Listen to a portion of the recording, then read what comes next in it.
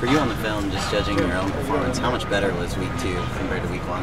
It was a lot better. It's nice to get the whole thing. It was a lot better from week 1. Week 1 wasn't bad either. There was just some things we had to clean up as an offense. Week 2 we came out there and really put it together as a group. O-line played well, receivers did well, got open for me, and I was able to make some throws and get it going out there. Did you notice a huge difference with Jake at center? Yeah. Still more comfortable? Yeah. I mean, I keep saying it, but we came in together, and I haven't really taken snaps from anybody else since my freshman year here. So he's been sort of the only guy that I've ever worked with. And that was the first time that he wasn't there for me, or wasn't playing with me, or me with him. And so it was a little different, but having him back and having that leadership role, and us being as old as we are now in the program and understanding the offense, it really does help a lot.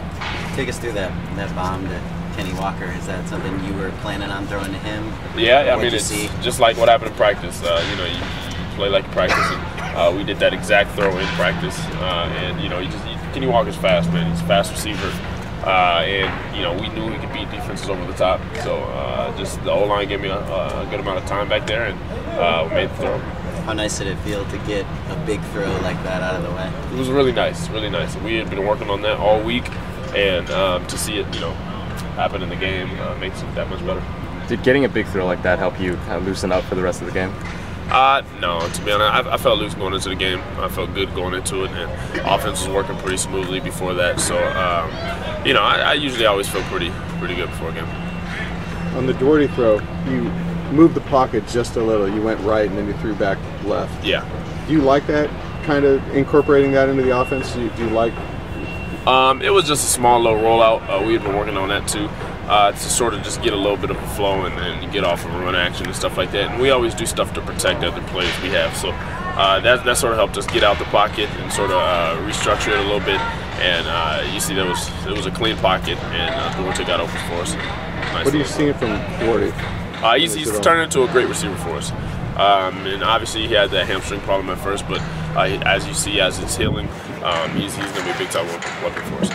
Does he seem like a different guy now than he did a few weeks ago after that? Yeah. You could when he was running a few weeks ago, you could tell that it was bothering him. He wasn't moving as fast, but now you see him out there, and he's real smooth how he runs, but he always finds a way to get open, sort of like Jordan Payton.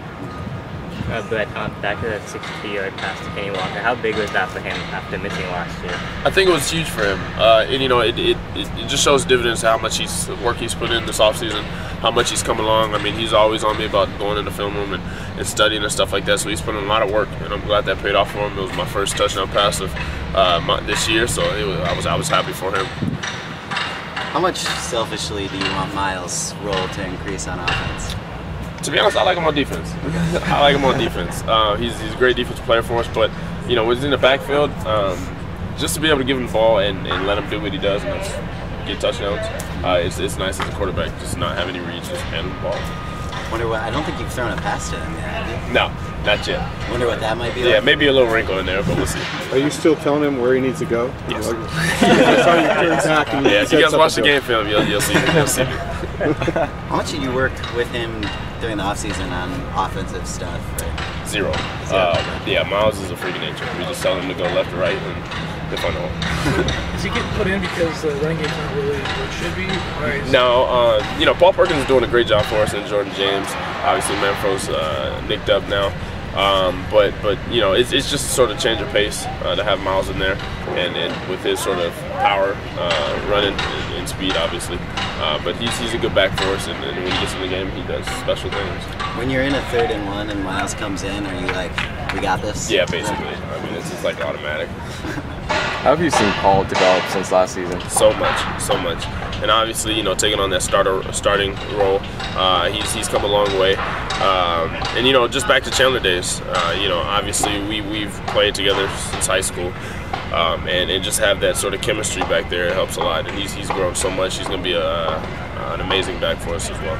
Did you ever talk about it, like when you were 16, that you guys would be starting in college together? No, never even thought about it. But I'm glad to have him back here at UCLA, and I'm glad to be playing with him again.